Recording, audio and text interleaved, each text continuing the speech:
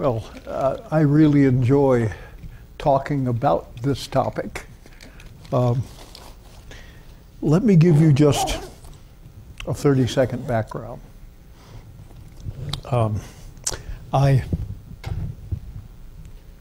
knew I wanted to be a biologist when I was in the first or second year of academy. And with a very stimulating mentor that many of you probably know, Dr. Lester Harris. And he really knew how to get people excited. I decided to go on into biology. I, for some reason, knew I would enjoy teaching. And so I decided to go for a master's in biology. Liked what I was doing so much, I didn't do the master's and didn't do secondary teaching. I started initially at Walla Walla College on their faculty. Was there for 7 years. Then I moved to Andrews, and I was there from 1970 till 2012. That's a while. I finished up 50 years of teaching in the Adventist education, and frankly, loving every minute of it.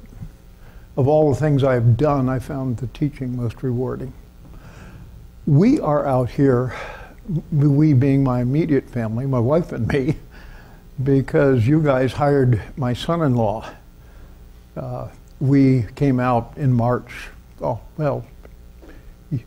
year and a half ago, because they wanted us to come out. My son-in-law's involved in the family practice group here. Dr. Daniel Reichert, his wife, Lynn Reichert, is my daughter, and actually she's very well trained. If for some reason all of my kids and three of four of my grandkids took biology at Andrews. Another reason for us being here is that Zach, my grandson, this is Dan and Lynn's son, is a third-year medical student here. And his twin sister is a third-year med student at the University of Southern California. There because her husband, new husband at the end of college, was accepted into physics at Caltech. And so those two places are quite close together. So just a word or two about the presentation. There's a fair amount of information. I may go through data quickly, but anyway, this presentation is about doing science in a Christian environment. It is not going to, I'm not going to go into the aspect of origins, at least not in this presentation. In the early 1980s, we had an aging faculty in biology at Andrews, and they asked me to be chair in 1983, and with 3 or 4 colleagues, we decided we wanted to do more with our biology program. And more meant we wanted to really, really focus on the success of our biology majors, to do everything we could. And that's what this story is about.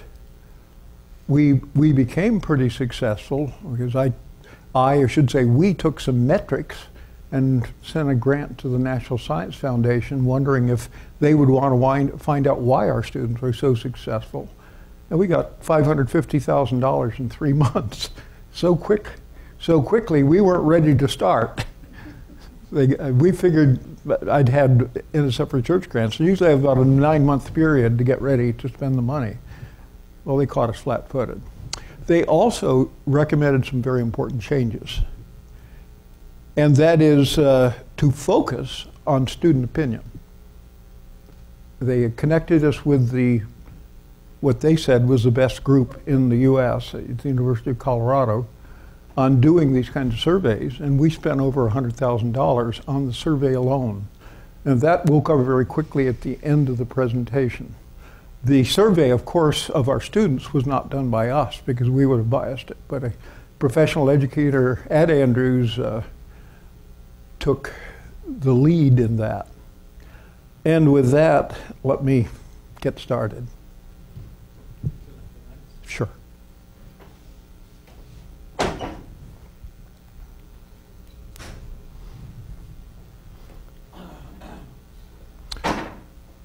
We felt we wanted to do more for our students. Not that the program we inherited was not already very student involved, but we wanted to do more.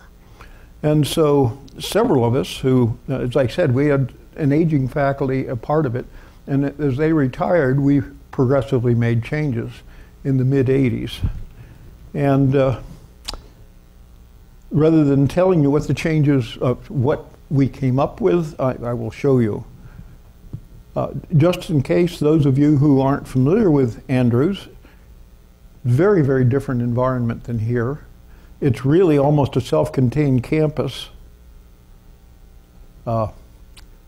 with farmland around and the metropolis of Berrien Springs on one side. Berrien Springs is about 5,000 population. I tell my friends out here that I'm used to traffic jams, which are 3 cars at the stoplight ahead of me. That was nice. Anyway, the science complex was built in the 70s, and the administration built with a great deal of foresight because there's still enough space for biology. And this is they're really 3 interconnected buildings.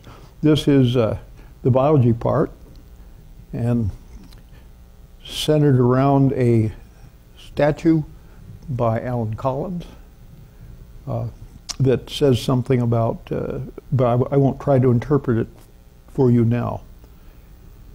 So, we first of all, although we had a friendly group, we wanted to enhance the friendliness where students felt that biology at Andrews was their home on campus.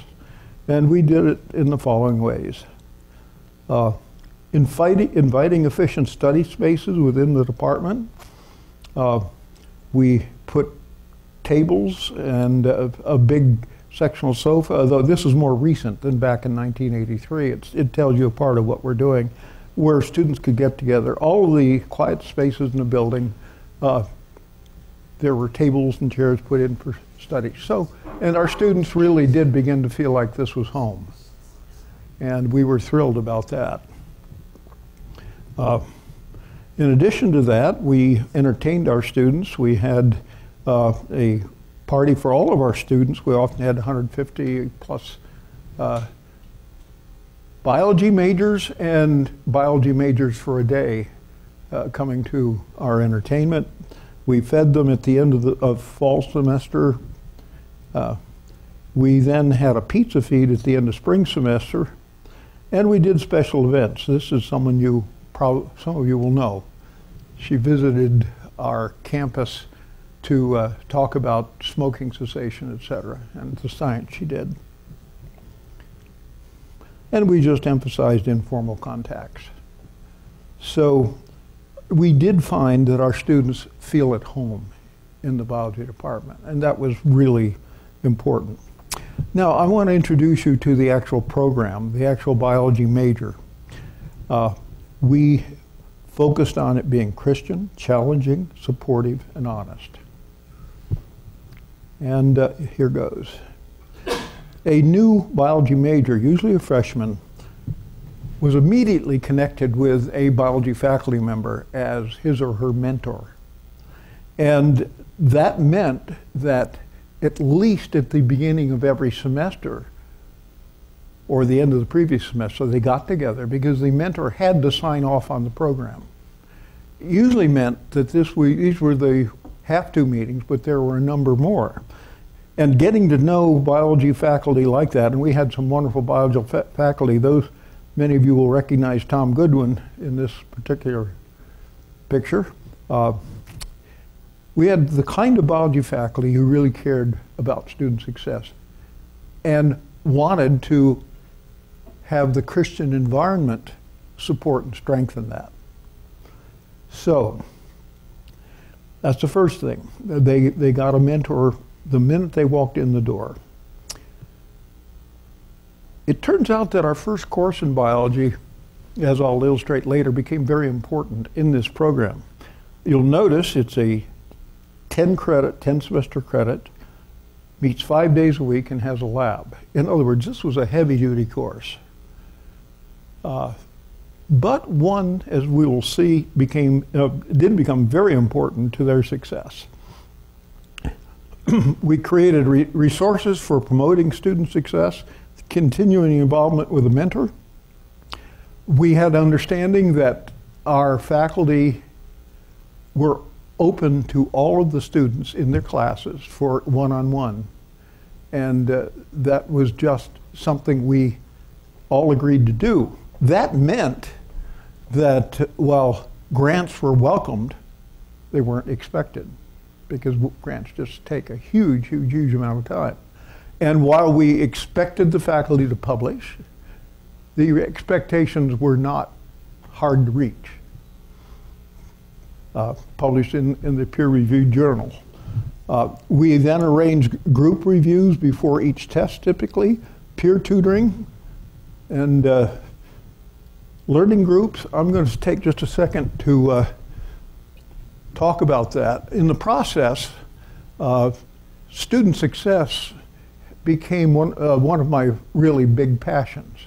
I took some additional training, and actually I've been asked to come as a consultant to improve science programs. I've worked on church institutions around the world as well as here, and it's something I really enjoy. But you hear a lot about peer tutoring and learning groups, and if you look at the literature, one paper says it's worthless. Another paper says it works beautifully. Who's right? Well, what it turns out is when you look at the literature, and I had opportunity to get into that as well as contribute to it, it works when the faculty are involved supporting and leading out. So a learning group can fall to pieces very quickly unless the faculty member is involved in making sure it's happening. And that's the way we took that. The upper division courses, I will not bother enumerating at this point, but let me just say I'm going to be showing you some GPAs. They are only based on what I'm calling an enriched core. That means we compared students in classes they all had to take or almost all took. To give them a GPA, we simply took the grade in each class and averaged that. This was to avoid the undue influence of the first 5 credit class. So a B in foundations contributed to the GPA as a B in cell molecular biology, even though one was 5 credits and one was 3 credits. We just wanted to see how the grade progression was going without foundations dominating that, although it was extremely important.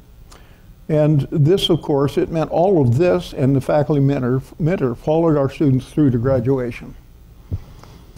At the same time, we involved, typically getting started between the first and second year, undergraduate research. And of many stripes and colors, molecular, microscopy, and outdoor. This happened to be a picture from Jim Hayward's research on seagulls in the Puget Sound. And we were fortunate enough, for the whole university, to be able to get undergraduate student scholarships. So they could do research as compared to working in the cafeteria or doing something else.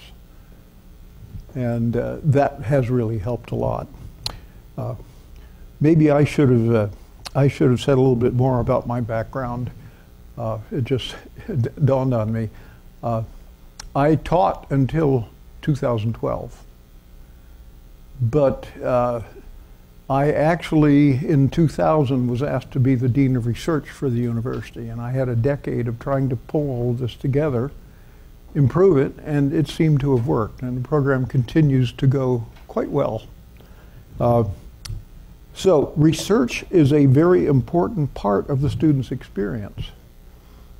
It's not required. A student could go through taking some research-related courses, but they didn't have to do research. Many of these students did it as part of their honors program, which was a very effective program at Andrews. So this really weaves into all of that. Now, we're going to look at how things get started.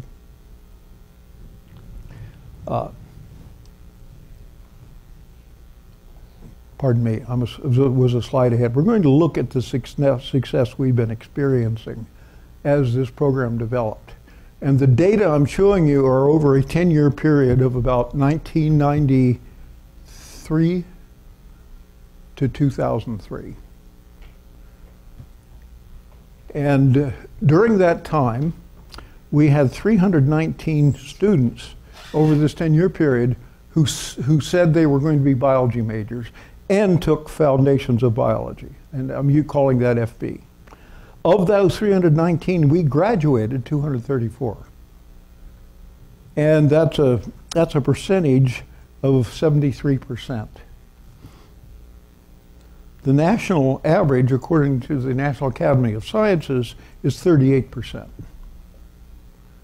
So we see a dramatic difference in the students' ability to complete the program.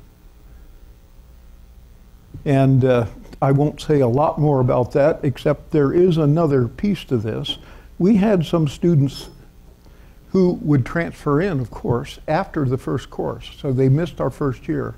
And I would say they not only missed Foundations of Biology, they missed what we thought was a crucial first-year experience, where they learned to know, in the first year especially, that we were there for them. We'd be thrilled as we saw them change as their success increased. Interestingly, these would start with this second year, which I'm abbreviating. And the abbreviations are explained here. Genetics, cell and molecular biology encompass the required second year of our program, 2 semesters. We had 54 who started then during this time period, of which 34 graduated, 63%. So it's interesting that we graduated a higher percentage of the ones who started as freshmen than those who had already been through that elsewhere and started with the second year with us. Now, actually, I don't have the statistics here, but obviously the student who starts with Foundations of Biology is going to take the second year course. And that's, again, the genetic cell and molecular biology. If we compare that group who took Foundations first with the group who came in and started with genetic cell and molecular biology, we had about 90% of those of our students who took Foundations of Biology, 90% of those who started the second year graduated.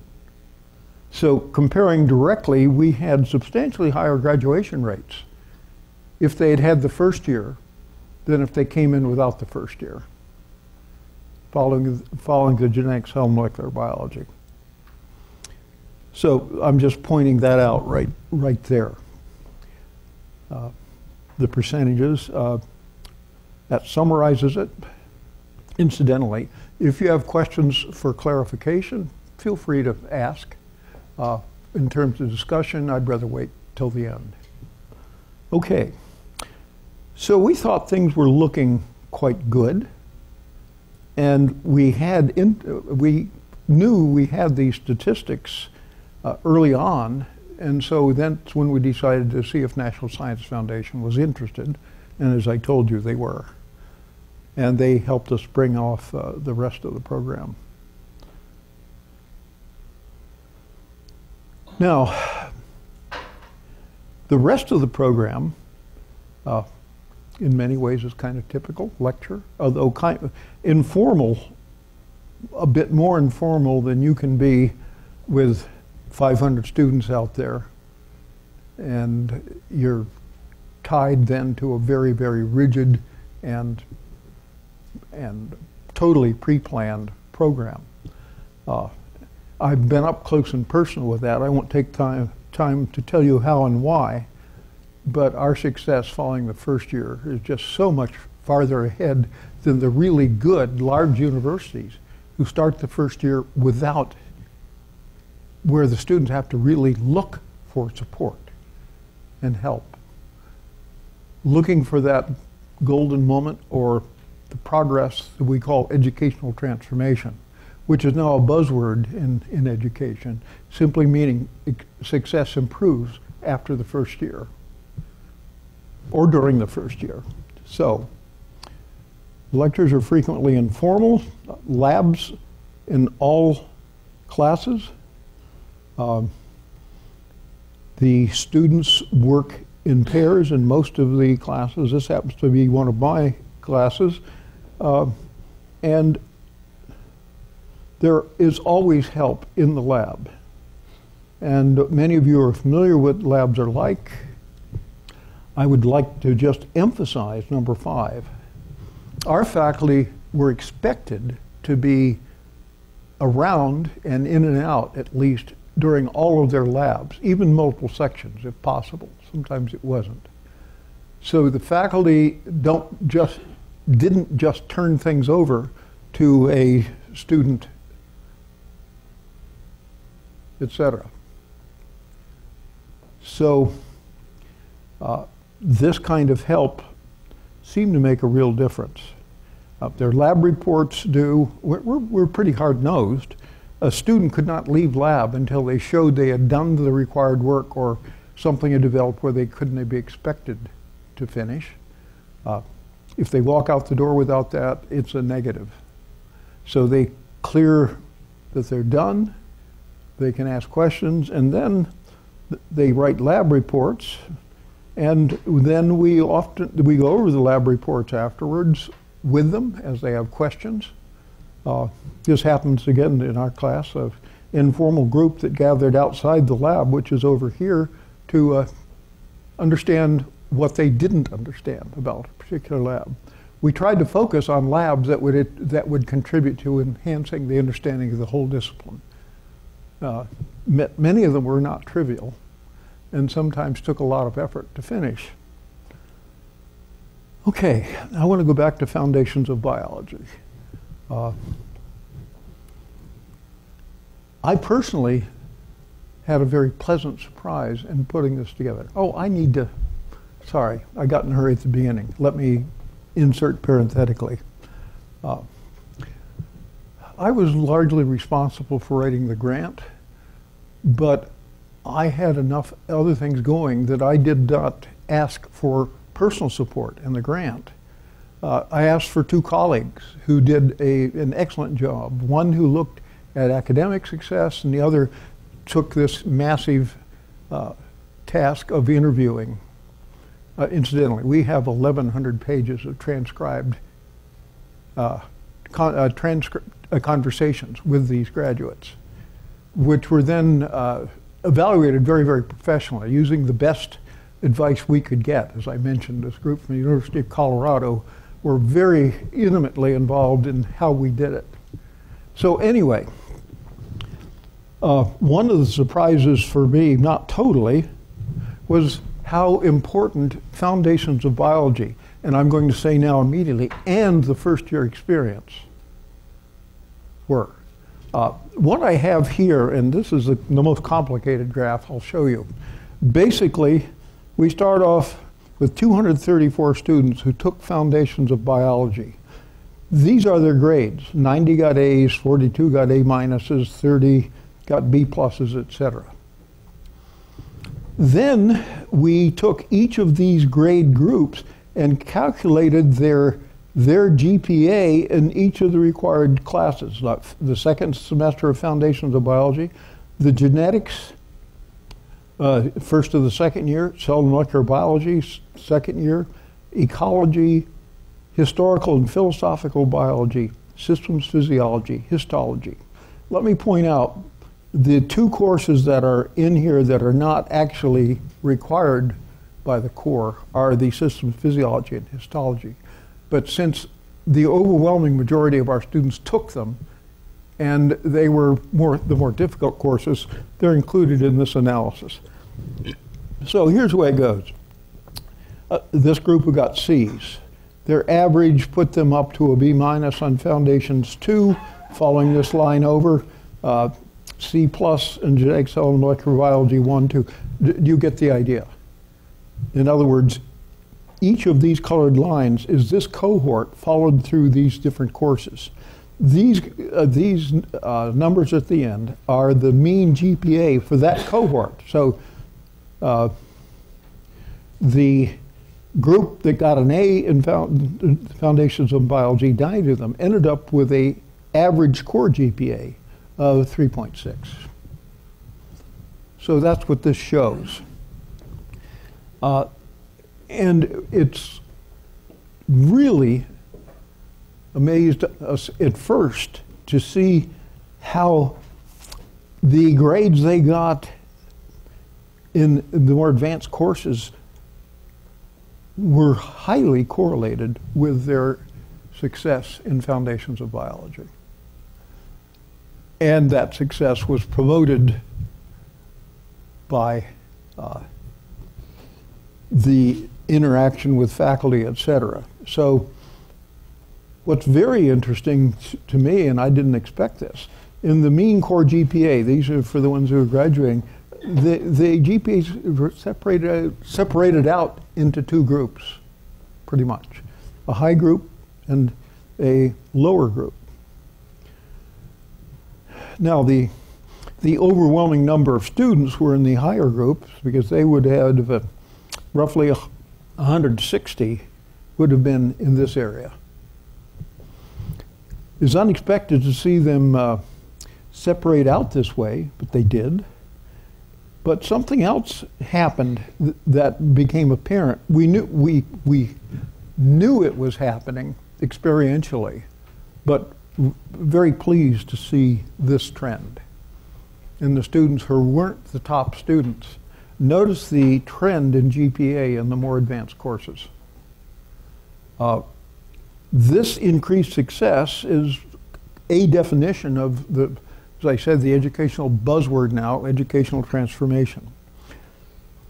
And we believe that it is this increasing success that ends up with so many of our majors being successful and getting into what they wanted to do for their life. And I'll follow along with that. So we found that not only for this group, but for the group that started off with B+. And for us, this is pleasing. I didn't say at the beginning, we purposefully followed Andrews University entrance requirements. In other words, we didn't go out and try to get a select group of students to take a biology major. We, in fact, wanted to work with students and help them improve. Forgive me for putting it that way, but we as a group agreed that diamonds in, diamonds out isn't really a big educational challenge. What is the challenge is to take the students who are struggling at first, see them become adept at doing analytical and thoughtful analysis, and see their success go up. And that's really what you see there. Notice that it's most obvious in the students who start out low, which this is the group, if I could say in a way that I'm understood appropriately, we were most interested in. We knew our good students would stay good. And believe me, they got as much attention as they wanted. They had their advisors as well, but they were just on the way. So we, in many ways, were happiest for this type of an outcome. What is amazing for those of you who, amazing to me, who are familiar with the statistics involved, the correlation coefficient between the Foundations of Biology grade and the mean core GPA at the end is 0.81. Now, if you're familiar, any correlation coefficient above 0.35 to 0.4 for human data is striking. And if you follow it down further, it means that this first grade would explain over 60% of the variability in grades.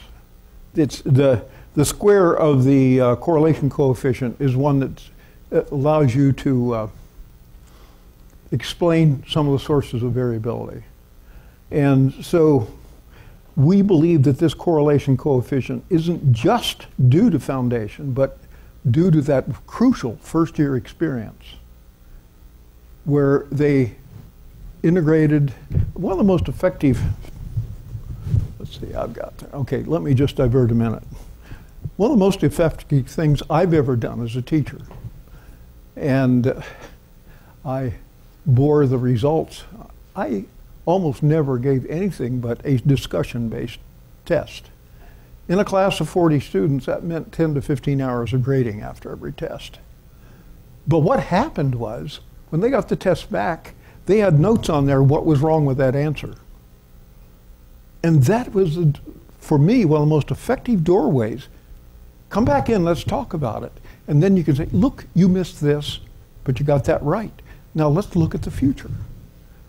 If you learn to be more analytical and dig into the underlying, you're going to do better. And it just, frankly, it happened over and over again to see this change, which we document here. And our whole faculty, it was a point of agreement that we would do it this way.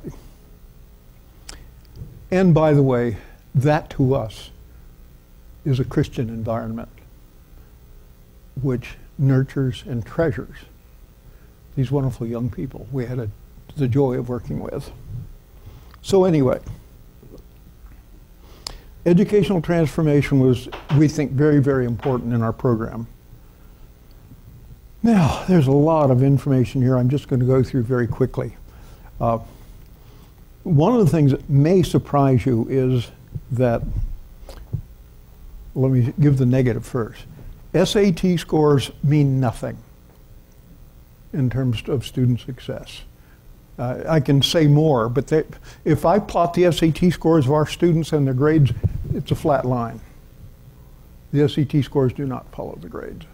Except, I should be a little more open, the very top students, the ones who are in the top 5 to 10% of SAT or ACT scores, that had a better correlation with their grades. The rest, it was meaningless. And this is now nationally accepted, and I'll show you a little bit more on that later on. The most predictive metric our students enter with is their high school GPA. Now, the common talk in the literature said, high school GPA, you got good high school, bad high schools, it's meaningless. Well, it's just the reverse. In spite of that, the correlations are greatest with high school GPA. And so we have put our majors in this graph, and each dot is a student. And here, these are the ends, and you'll see that this would be 4, 3.9, 3.8, 3.7, 3.6, etc. These are the means for each of those groups, and this is a regression fitted line. And so clearly, the students' high school GPA was important in our program as well. We hoped that we could help them overcome that prediction and raise their success. Let me fly quickly through some other things here. 94% of our students came into a high school GPA above 3.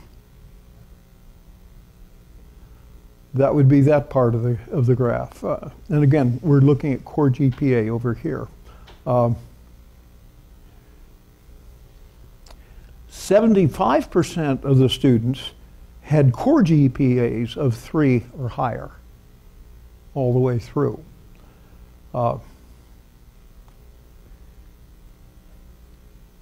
70% had core GPAs that were above about 3.2 to 3.3, and in our experience, that is a predictive point. The student is below a 3.2 or a 3.3, their chances of getting into future training go down substantially. That's just for us a rule of thumb, as we knew our students very well. So these are the 70% of these students in our program, as these grades show, actually had a reasonable likelihood of being able to get into med school or graduate school or some other health or life science related discipline that was post-college.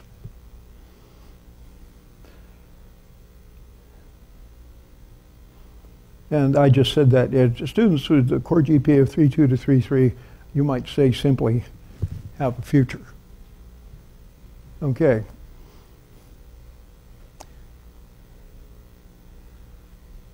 As a result, we found that the students entering, and I'm looking at this box right here, with a high school GPA of 3.6 or higher, were very likely to do well enough in the program to go on for what they wanted to do.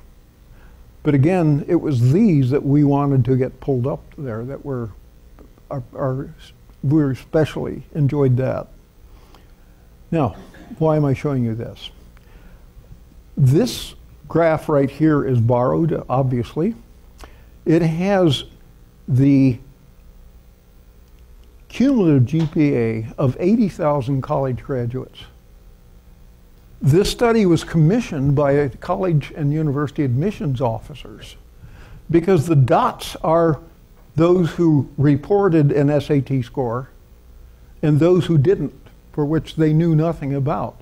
And the correlation is with high school GPA in terms of their cumulative GPA.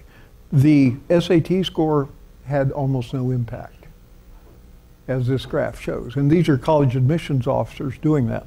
I'm using this for another purpose, and that is I want to compare the core GPAs of our graduates with these cumulative GPAs nationally. And so here goes. That's a reasonably well-fitted line to the national data. These are the mean core GPAs of each of our groups that I showed you before. A fitted line to that looks like this, substantially above the cumulative GPAs of these college graduates. Incidentally, the universities involved in this included very good schools. They weren't just the poor bottom. So anyway, to go on quickly, if we do this, our graduates had on average a 0.4 GPA unit increase over the cumulative GPAs of these other students. I couldn't get biology GPAs to compare, but I will tell you that our group of students involved in these averages had cumulative GPAs that were on average 0.2 GPA units above their core GPA, which is not terribly surprising. So making a comparison nationally, our students plot out to be ahead, is what I wanted to say. During this time, this is the change. We started this program here. This is the change in number of biology majors over this time period, which is pretty substantial. There are two waymarks that I want to point out. First of all, the so-called biomedical option. While this may not seem like very much to you, but it was a crucial decision on our part, because within the field of biology generally, there are so many courses that would be really relevant to being prepared for medical school. Now, biologists are so pure at heart often, and this is why it was a struggle for us. We don't want them to get out without a botany course and without a field biology course. And we struggled for a year or two saying, okay, what's more important to us? Serving students who want to go down a human health track especially medicine, or turning out the kinds of biologists that we cherish. And we came to a difficult conclusion that we wanted to focus on the student. And the students could enrich the program or vary it a little or what have you. But anyway, thus, this for us was an important waymark, because this is where we as a faculty agreed to create a biomedical option, and this had very much to do with increased enrollment. We have never been, as a group, unhappy with making that decision because it's student focused. Now, here's the year, here's the year we got the NSF grant. Of course, Andrews made a big deal out of that, and I would say reasonably so, but notice the change in slope and increased enrollment from that to this. So when that word got out, it brought in more students. So right now, the enrollment of biology majors is right around 150. Actually, this went so high that it made it more and more difficult to meet the individual students' needs. So we kept going. Now, I do want to finish up quickly here. Our graduates were more ethnically diverse than the national. This is from the National Academy of Sciences for 2001. 68% Caucasian, 12% Asian, 8% Black, 5% Hispanic. Here's the Andrews over this time period. 51% Caucasian, 28% Asian, 15%. You notice the minority representative is substantially higher. And these minorities, at least the Hispanic and Black minorities, are really underrepresented in science. So we were very happy to see this happening, that ethnic groups that are underrepresented in U.S. science make up a substantially larger proportion of graduating AU biology majors. Now, actually, I'm going back to the graphic I showed you a little while ago for just one purpose. We then ran the average scores for our three main ethnic groups. So if we separate out the Caucasian group, there's the regression line. Slightly better than average for the whole group. The next, for the Black, it's very close. In other words, we hoped that we would see that the ethnicity of a student was not determinative in their success. Rather, it was their preparation, regardless of their ethnicity, that they walked in with. And anyone who's done statistics on these slopes knows there's not going to be a significant difference between those three slopes. We didn't have enough Hispanics to include them here, but you can see the regression lines for their mean core GPA when I graduated are basically indistinguishable. And that's very important to us, that we were serving our whole group, not just, say, just the Caucasians. So, I've given you that take-home message.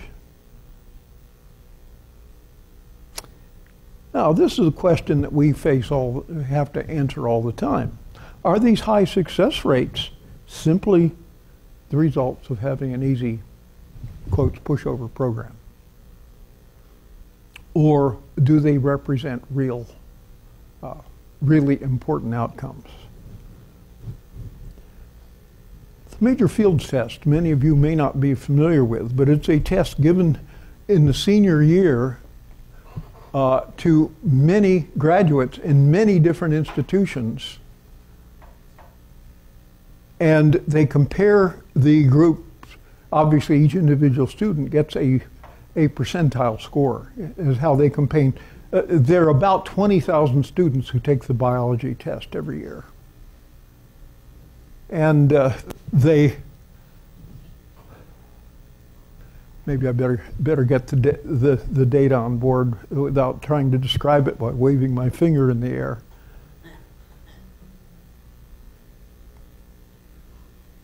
So obviously, since this is a group by group percentile score, the mean as percentile for the whole study has to be 50 percentile.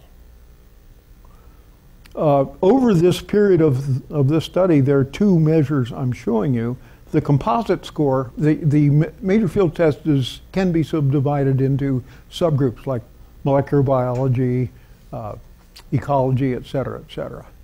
But the composite score that our students had over this time period was typically 90 percentile or above, ending up with a mean over that period of time of 88.1 percentile.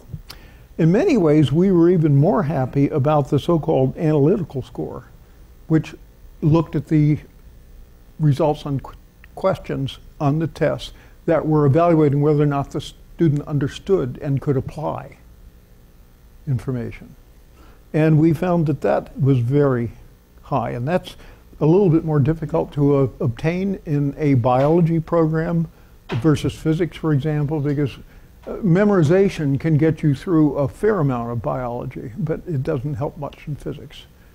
So we're very happy to see that high. So yes? You have the composite and the analytical. What other? Oh, their subscores: ecology, cell biology, molecular biology, kind of field biology, and I'm not remembering them all right now since I haven't looked at the individual scores carefully since I was no longer chair in 2000. But analytical is roughly 1/6 of the grade or the measurement. Yes, 1/7, 1/8, something like that. Okay, I get where you're coming from. The other scores, if you look at them individually, substantiate this high composite score. I think that's what you were asking. Okay, so we kind of passed that test, we thought.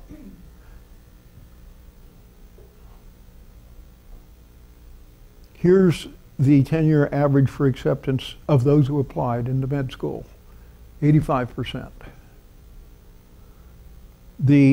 Generally, though there may be those who are better informed than I am in this environment, generally nationally about 45% of those who apply get in.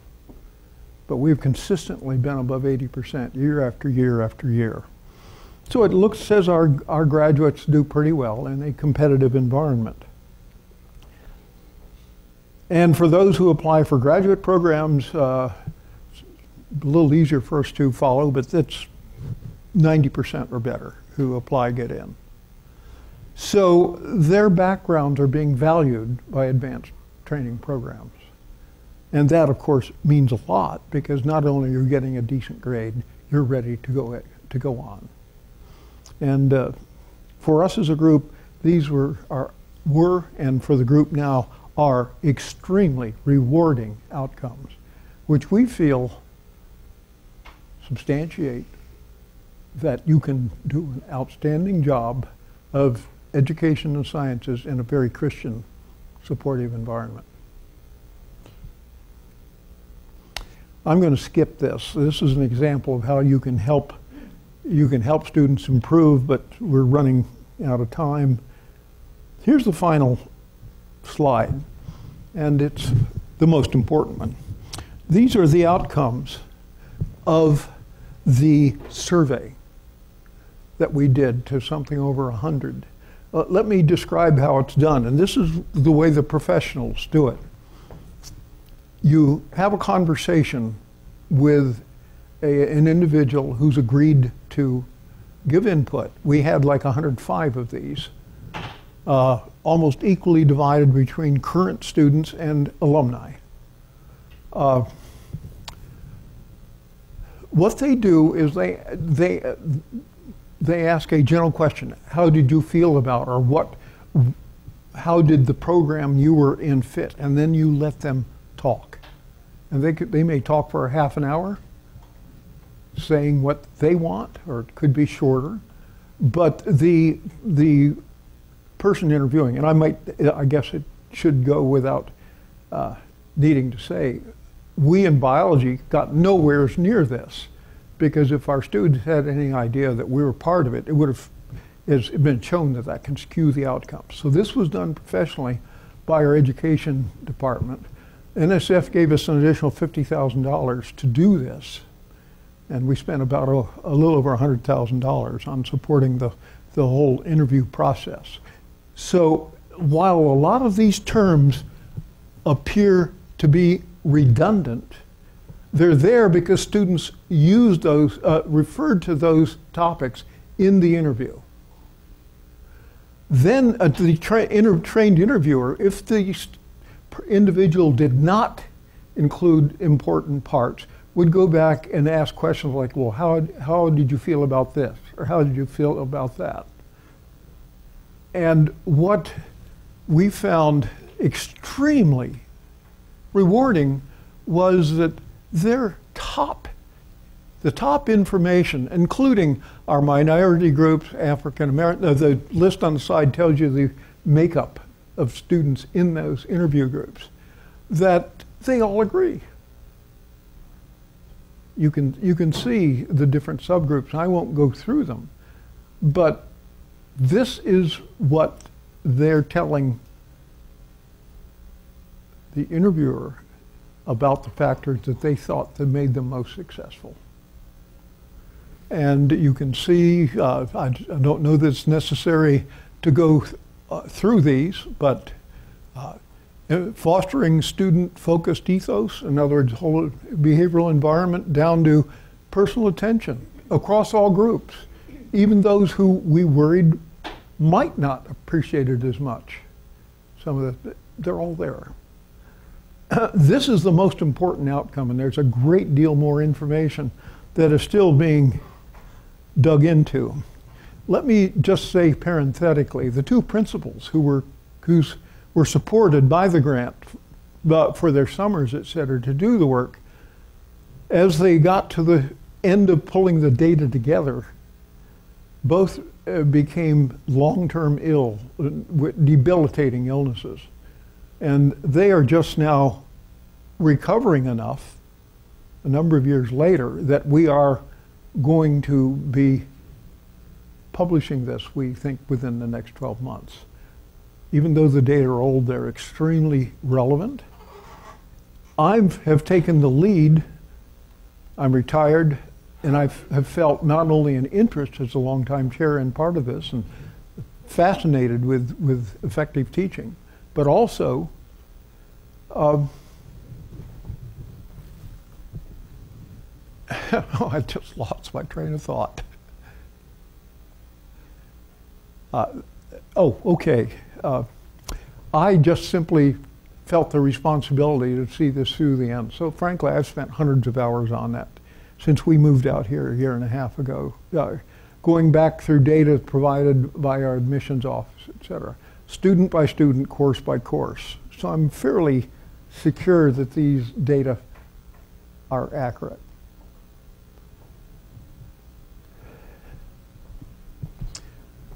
We just had something very interesting happen. My son sent me an email literally 3 days ago referring me to the Wall Street Journal story. Colleges where students feel most engaged. Religious affiliation. 8 out of the top 12 students in this Wall Street Journal survey would have been like Andrews or La Sierra or Walla Walla, have you. Smaller, student-focused, religiously centered. That's pretty impressive. Interestingly, Caltech was about number 500.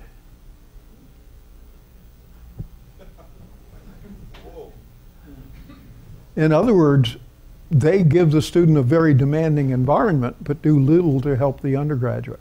I won't take the time now, but I've been down this road because one of my master's students, who's now has a PhD, we stayed in contact. He's at the University of Connecticut in the Department of Physiology and Neuroscience. And he wanted to do a study number 2 at the University of Connecticut. And we spent a couple years working with developing a grant and found out that, I won't go into the details, politics got in the way, and the university would not send our grant on to NSF for a collaborative. But I looked up close and saw what was going on. And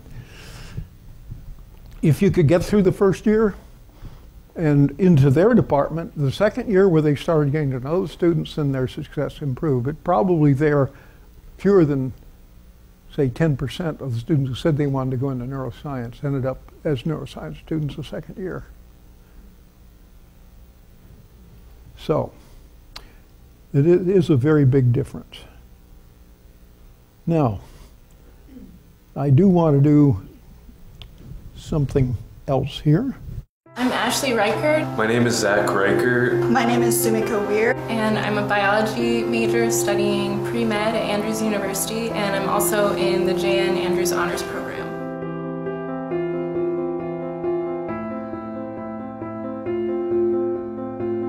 Andrews does a really great job of making sure that you have all of the material that you need to be prepared, so there's a large volume of information that you need to have, and they do an excellent job of passing that bulk of information on to you, but at the same time, you can't go into your MCAT and do great if you just have the information. There's a high level of critical reasoning. The main thing that translates into MCAT success is the amount of effort and planning that you put into it. Being at Andrews, especially being in both the biology program and the honors program, it really helped me develop ways of thinking. The professors are super open to getting to know you and helping you succeed and find opportunities. I think interactions with professors here have really been what's stimulated and driven curiosity. The professors in the biology program here at Andrews were, I think, one of my favorite things about my time at Andrews, and so it was a really neat experience. The honors program, for one, really helped because it helped me get into contact with a group of different students, not only who were in the biology program, but in other majors as well, who were all really interested in learning. There was a program called the Honors Buddy Program where they would pair incoming freshmen up with seniors, and I was paired with a guy who actually became a really good friend. He's still a really good friend today. I would absolutely recommend doing pre-med at Andrews University. I would recommend studying honors at Andrews University. I absolutely recommend studying biology at Andrews.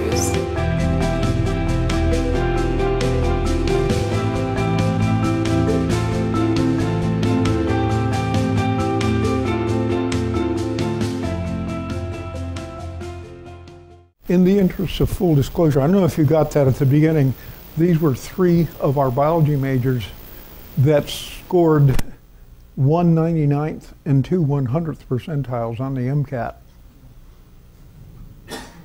all in 1 year. In the interest of full disclosure, the 2 Reicherts are my grandkids. So I'm proud. That's it.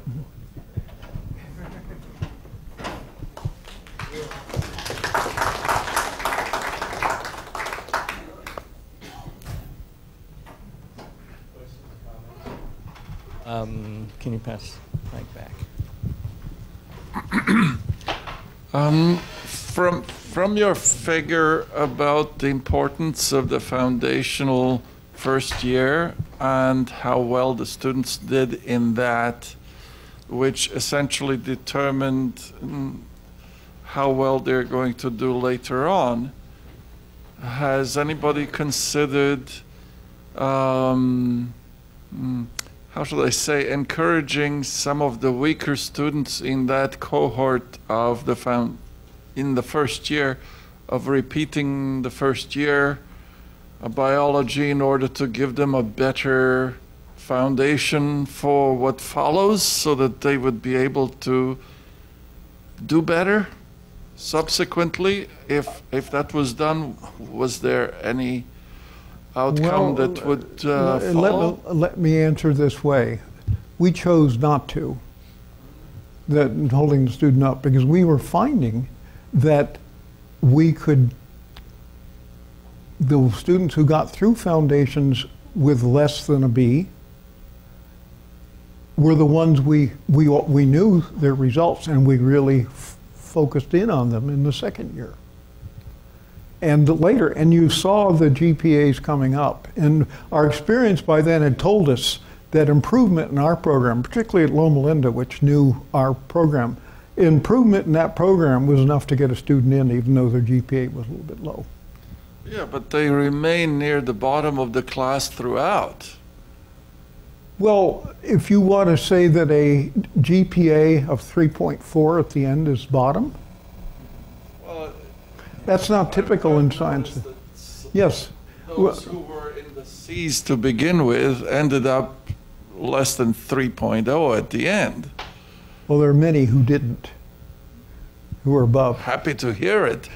I'm just wondering if perhaps, well, this is one of the problems that I've personally struggled with many of the students coming here in the graduate program, those who come in with weak backgrounds.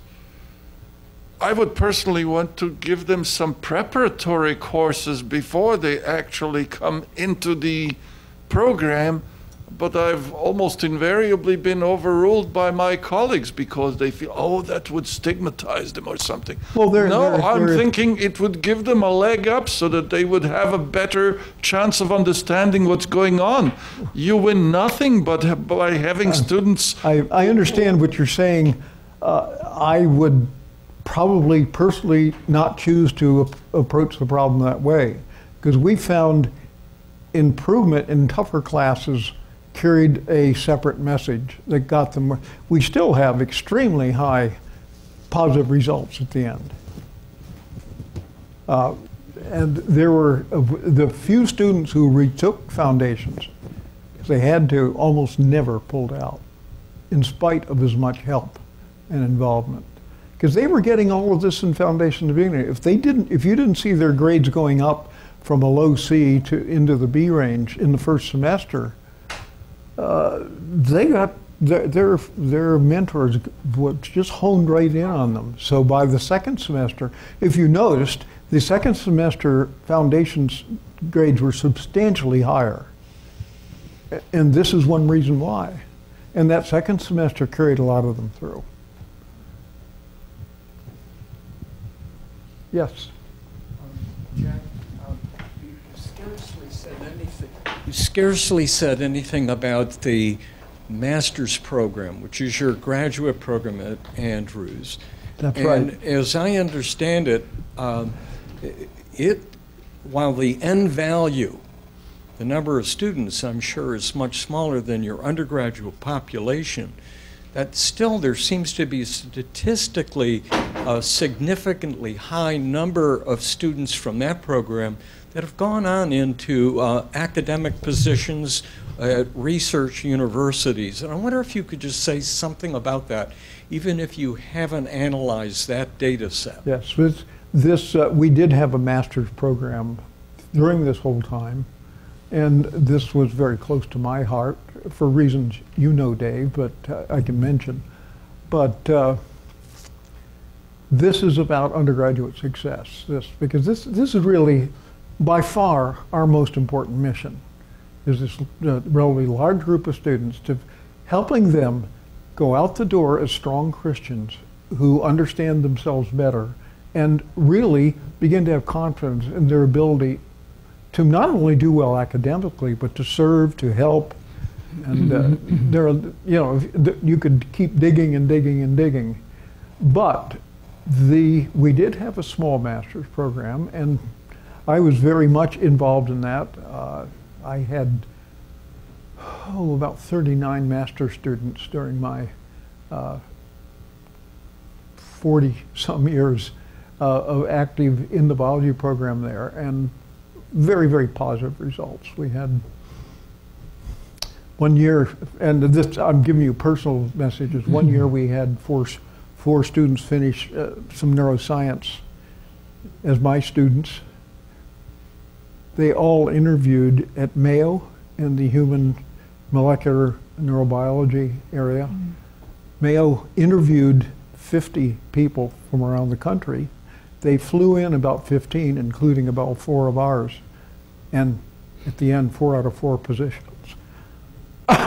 Pardon me. Success gets to me.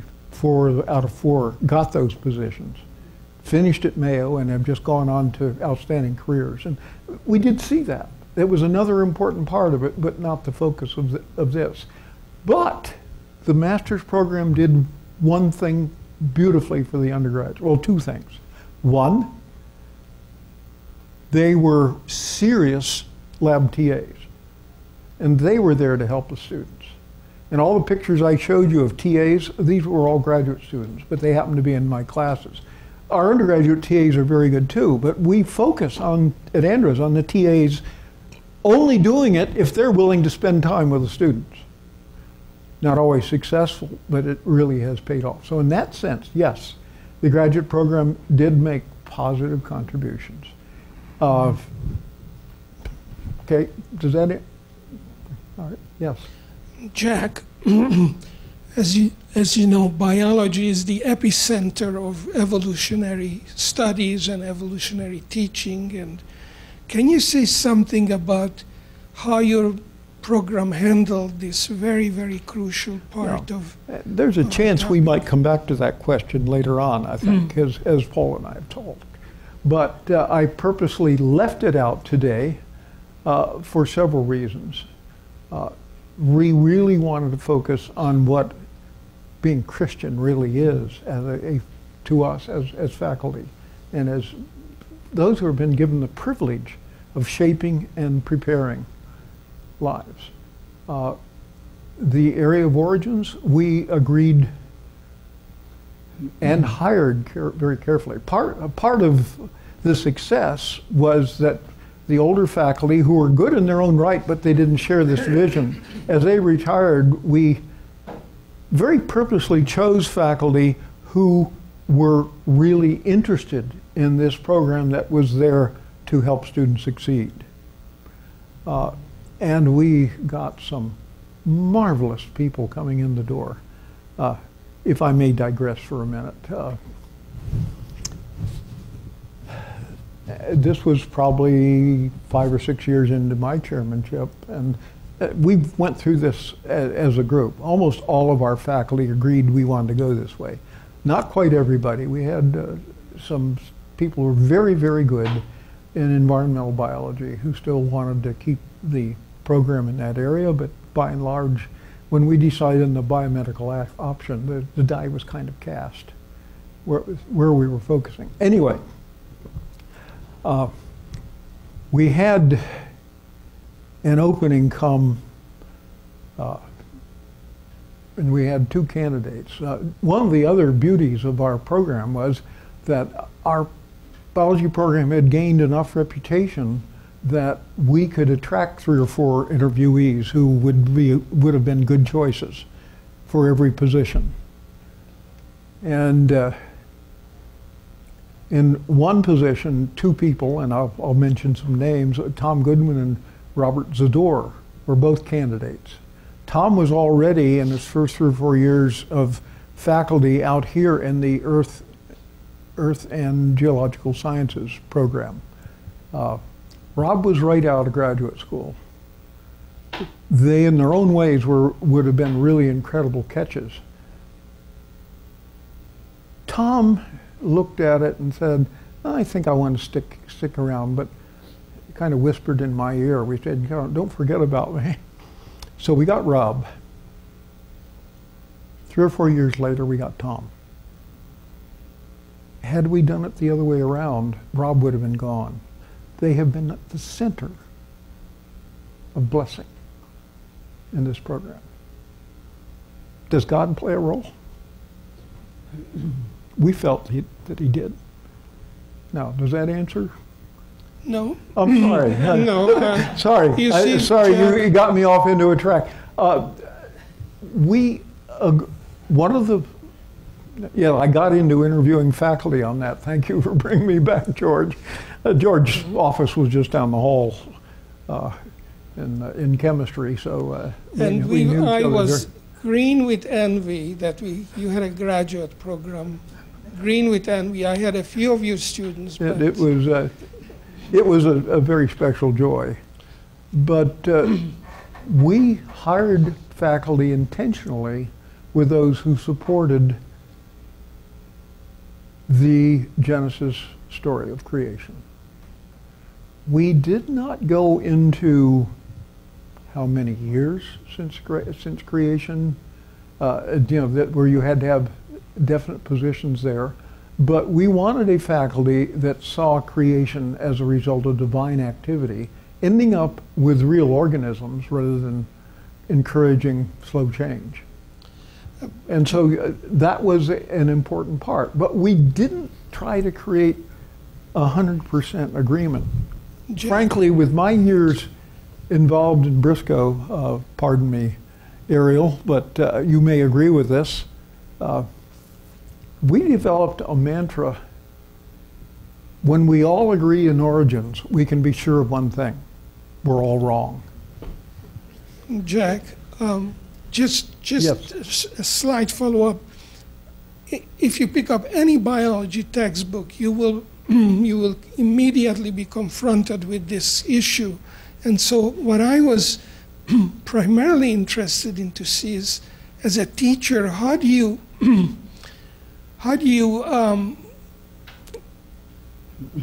convey to the students that the information in the textbooks are basically good and acceptable and you should study it, but at the same time present your take on the evolutionary slant of all the material.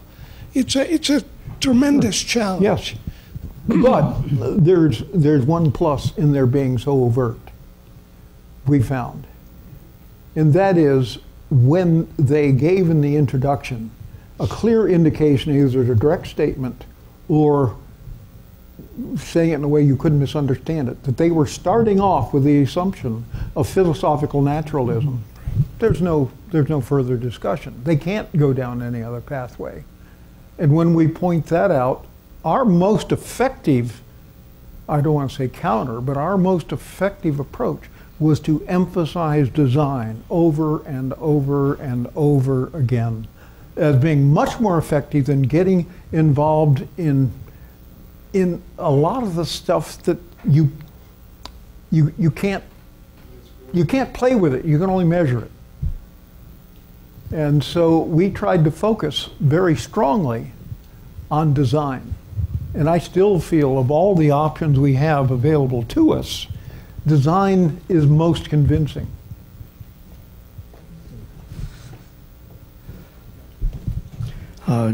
Just a comment. Congratulations on your work here. That is admirable. Thank you. I was chairman of that department 60 years ago, and we did nothing like what you've done. And I want to congratulate you on that. I'm very well aware of what you were facing too, Ariel, so, but I just didn't want to leave that behind. We used to have high scores. We knew our students were doing well and so on, but we had no organized program like this. Mm-hmm. We had some interest in the students, but sure. This is a prime example of what you can do if you get behind something. One question I have here about your data, and man, these high scores on these national tests and so on, 90% dial and so on. This is you can't argue with that. Thank you. And we had good scores then too that you couldn't argue with, but I don't think they were quite that good. The question I worry about a little bit is As you know, there's been a gradual progression of granting better and better grades over the years. C was an average grade when I was in college, and now it's more a B is more or less the situation. And upper division courses tended to have higher grades than lower division courses on an average. Can you protect your data against that trend, or can you account for the trend, or can you correct for the trend? It's just a question that you have about some of that data. One thing we did during my chairmanship, and others have done as well, was to plot out scores in each class and see if we're seeing that grade inflation. And generally we weren't. We tried to stay really solid and hard. I'll give you a personal example. Maybe I shouldn't. I don't want you to misunderstand. But when kids took my systems physiology, which was a junior-senior class, they'd tell me, this is the most difficult biology class offered. Then they'd follow up, but I love it. And that was thrilling. And we kept track of where our grades were and the success of the students once they left. So we think we avoided the grade inflation. I know in my classes there wasn't a grade inflation. But that's a very good point. Comment. I think the issue of grade inflation may come in other contexts. What I've observed is that students tend to titrate their effort according to what they expect will be required. Of course. Well, I mean, so, if you're a student, you've got to do it that way. Well, you got to put your effort where it counts most. And I've noticed that some students who are near the bottom of the class have the frame of mind that, well, all I have to do is just get by. And that's why they are near the bottom of the class. And I try to disabuse them of that attitude, but it's not always easy. Well, you can imagine with the mentoring program we set up, where the student has a specific mentor every semester through the whole program, which often switched. And you didn't get signed on to new courses without visiting that individual. So we would try, I had some lessons to learn. Early on when I got into this, I was telling, well, let's look at your results. The way you're going, you don't have a chance. One of my best friends, who was absolutely superb in doing this, said, Jack, that's not the right way. You're no prophet. He says, let's look at it this way. Fortunately, this was in the first couple of years of my chairmanship. Let's show the student their grade and the grades of other students who were successful without making individual judgments. And that's all it took.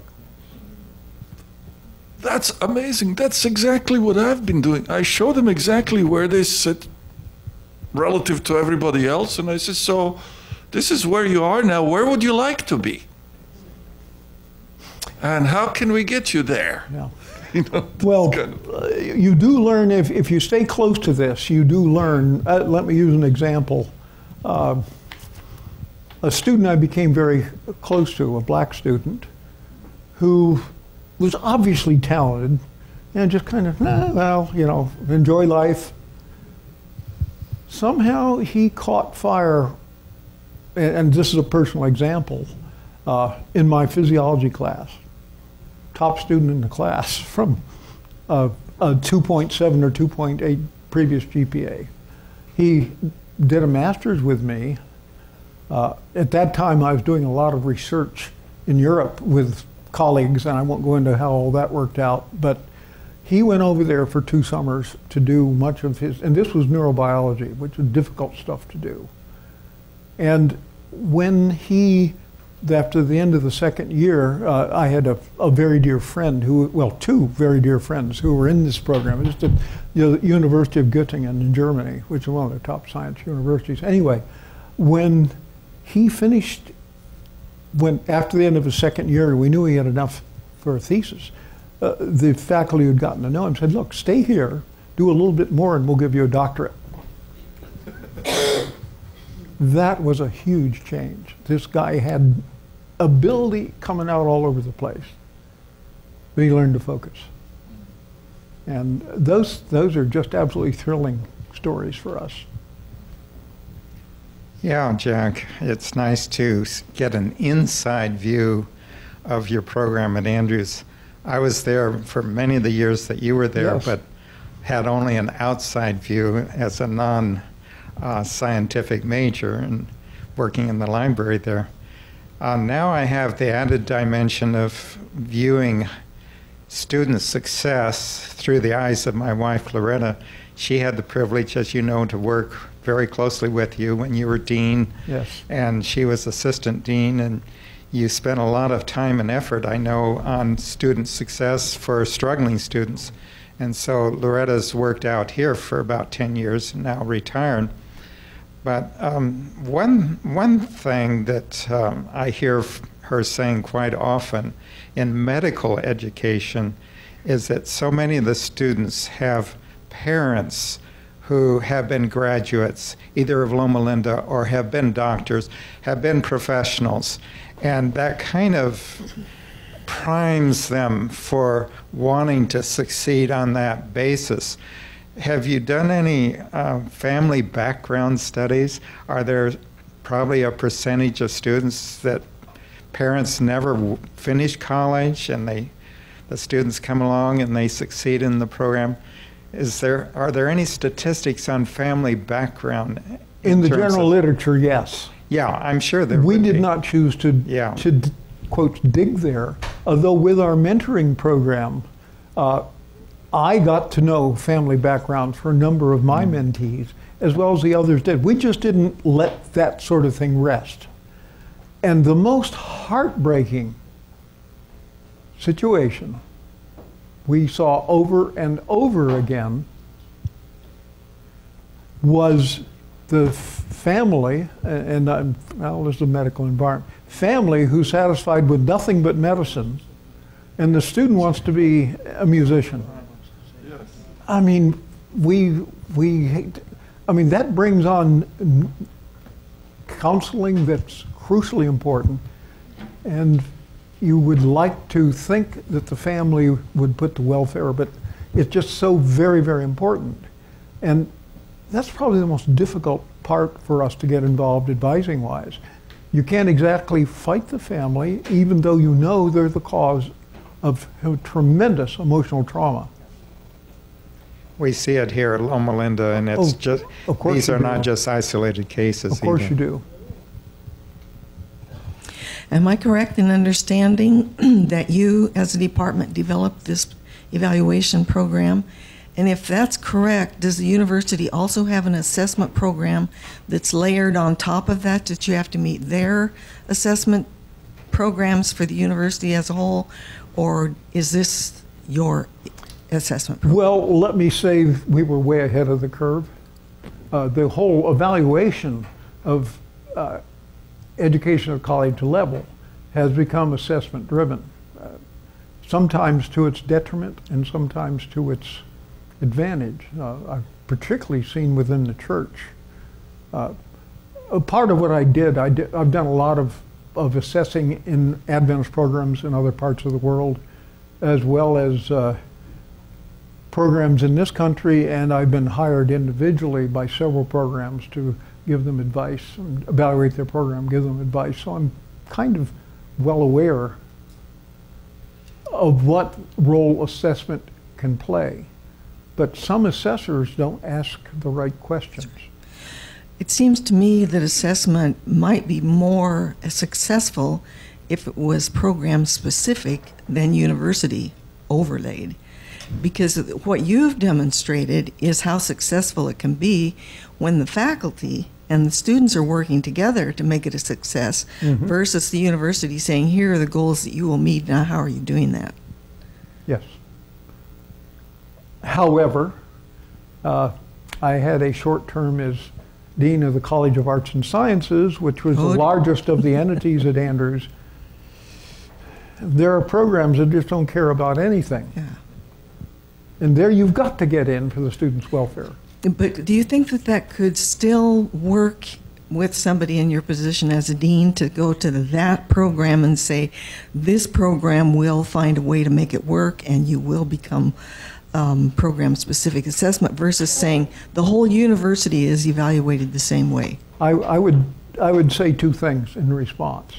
Secondly, if you're in an administrative position and you don't understand that program inside and out, stay away. But they should be able to sit down together and do what you did as faculty in that department and come up with something that works for their program specific. The crucial two words were should be. Yeah, okay. And it can be really a puzzle to figure out how to make them want to focus on their student success. But it can also be frustrating for faculty in a department to have so much overlaid on them that is completely irrelevant to the program.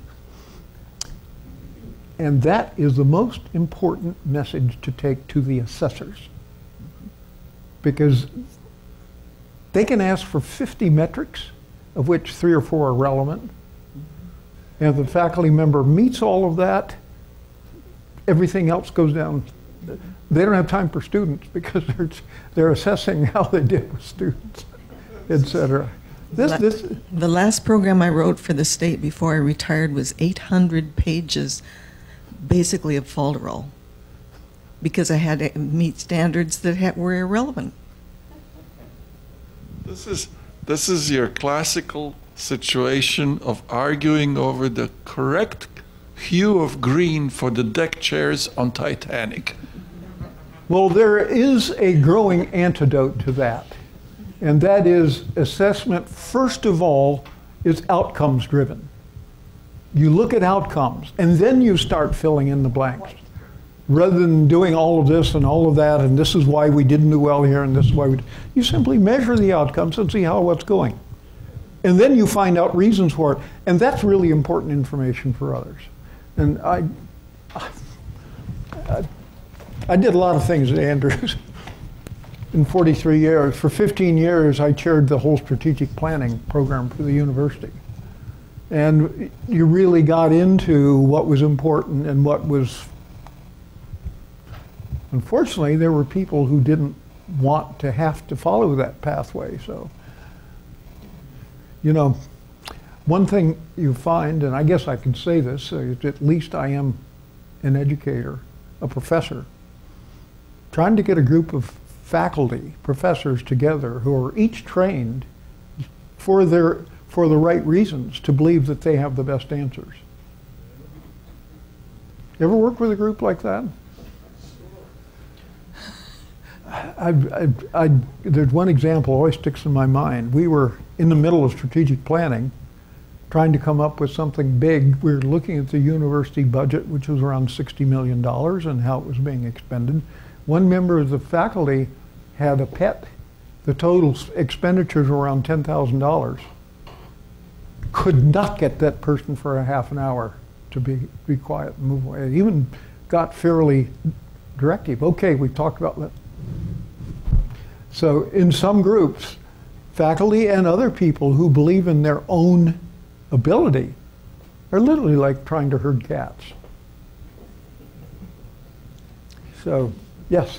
Jack, I'd like to try a hypothetical question, and I'm trying to reconcile what George Javor is saying and what somebody behind me was just addressing.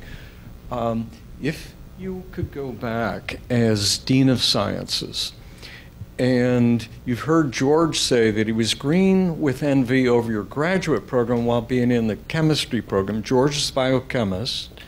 Milan-Kutsi was probably at that time in biophysics. Wouldn't it, looking backward, wouldn't it have been good to have brought in physics and chemistry by combining somehow into the biology graduate master's program a biophysics and biochemistry emphasis? Well, we did that informally. Okay. There weren't enough faculty, and there wasn't enough other stuff to have it a formal thing. But you at the master's you could get level. a master's in biology Yeah. with focusing on biophysics. Okay. We were willing to tailor-make the programs. Dr. Stout, you're a fearless leader. And I really applaud the job you've done for the Andrews Biology Department. And my question would be, what measures have been taken to ensure the continuation of this program in a very positive way? I know you're still helping them out. One of the big rewards for me was to see faculty that we chose very carefully who came step into the role as department chair and continue this same focus. The major field test scores are still now what they were on average. So, yeah, I mean, but unless you're so massive that you can't afford to look individually with people who understand the program, it just pays to do it starting off with real information, real outcomes. And fortunately, the people who came into the department were chosen carefully continue to focus on that. May not stay that way forever, but it's so far so good. So choosing people turns out to be the most important thing any group does, in my judgment. Couple of things. One of them is that an R of 81 corresponds to an R squared of about 0.65. So say again? An R of 0.81 corresponds to an R squared of about 0.65. Exactly. So not bad. No, for human data, that's exceptional. Yeah. A couple of questions. One of them is you mentioned James Hayward partway through. Is he the editor of the book Creation Reconsidered? I think that, how recently published was that? I've been not over there. It was, what? It's got to be 90s, 80s, something like that. Okay, yeah, he's the editor. Yeah, okay. And another one I had, another question I had was the interviewers, or the interviewees who are giving all those data, did you include people who did not finish the biology major? No. Okay. So now it would be interesting to see what happened to the people who chose not to continue, and if so, why? In the Andrews way of doing business, those files that did not include students who finished biology would be almost inaccessible because of privacy and all that stuff.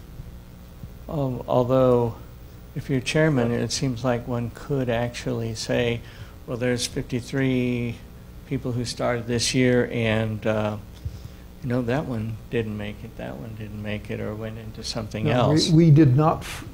One of the questions I thought might be asked that I couldn't answer is, of those who dropped out of the program, did they drop out of the university, or did they simply switch? And we can't shed light on that. Yeah. I did look at that over more recent data, and probably 60% of the ones who dropped out of biology moved to another program. But in my data, switching programs and dropping the whole college program is the same outcome.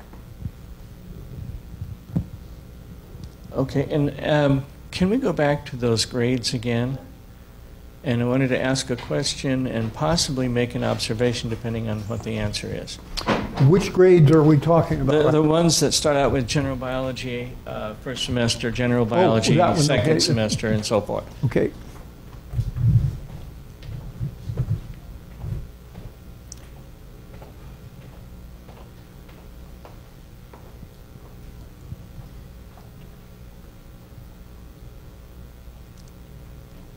There it was. This is the one you're talking about, right? If you plug it in, it'll be easier for everybody. Oh, come on, you're supposed to be able to. That is the one, though, correct. Yeah. Well, that, can you Okay, let's play? let's do this. Start from selected slide. Yeah. Okay. Okay, and then just Yeah. scroll it down or whatever you do. Yeah, there you go. Okay, now, as I'm looking at it, I'm looking at the people who are, let's say, Cs, going up to a little above a B minus. But I thought I had heard that those were average grades. Is that correct? I'm not. What did you mean by average? The last is. That last is average. Is the all of those are actual grades. The core GPA is for the 2.62 is for the 33 students who got a C in foundations. Okay, the 33 students who got a C then averaged, if I understand it, then a B minus in number two. Yes. In the overall average. So these are actual grades, not right. Not averages. And the average, the only average we have is at the end. No, these are all averages at every step. Yeah, or average of the students, but not average. In other words, I'm not. This sure. isn't the GPA after FB2. This is a actual grade in FB2. Yes. Yeah. Okay. Yes. This. Oh, okay. There's not a cumulative change in GPA through the graph. Yeah. The average at the end is the average grade for that cohort. Right. Okay. No, that answers the question that I was All right. going to raise, but it's, no, what that suggests is the people who did A, basically all did A the second round, and then started drifting off. You're talking about the 90 A's at the top? Yeah. Well, stop to think what it would be like if you got an A in your first course and you couldn't get anything but an A from then on. Of course, if they're at the top at the beginning, it's going to be very hard to keep that in all the courses. Yeah. And there were probably about 20% or 25% of those in the top of the 90 who stayed 4-point. Right. But then there's a significant number that must have dipped down into Bs. And Oh, yes, yes. If you look at the actual data, yes, for sure. So one of the things that it looks like is happening is that your top people are gradually sliding down a little bit, but your Cs are winding up at 2.6. Yes. And imagine then, since these are averages, for the average to get to 2.6, there must be at least 30% of them who end up in the 3 range. Right. And these are the ones we would look at as experiencing this transformation of success.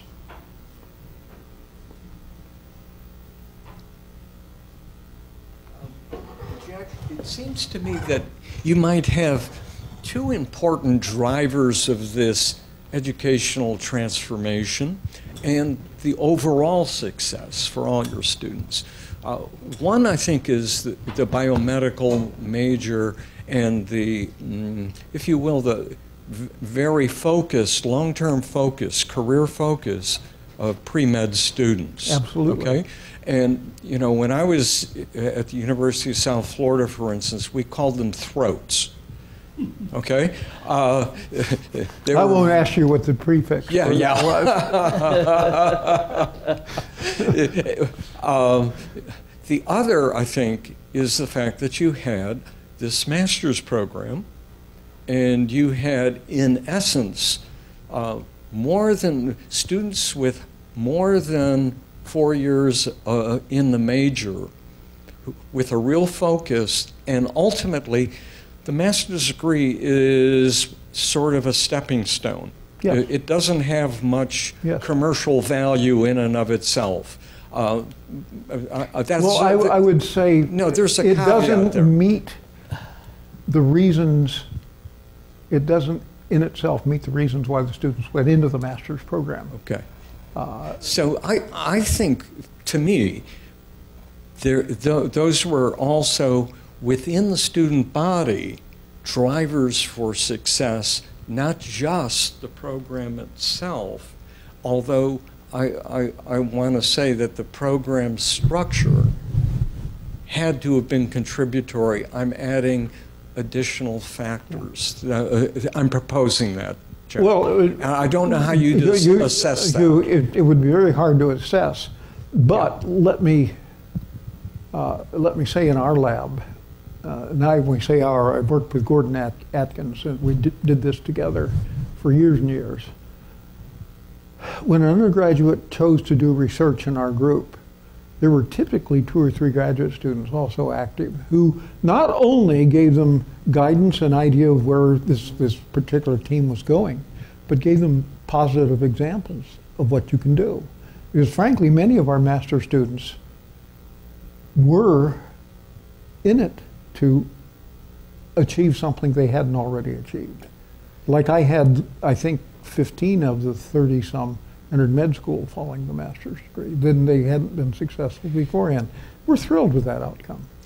I want to maybe suggest another driver here. Yeah. And that is biology, while having a general mainstream biology has a general philosophic premise. Yes. Okay, it is a combination of evolution and genetics. The fact is, and you had a philosophic premise, but I don't detect that it was hardcore, hard-edged. I don't know what you mean.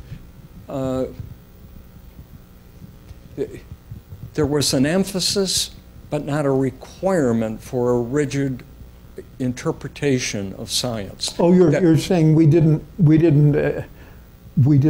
quiz the students at the end to see if we let them if they're graduate. holding the party truth. Oh, absolutely not. So here's my This point. would have destroyed our purpose because Yes. we Here's wanted them to go out the door believing with their faith intact, which most did.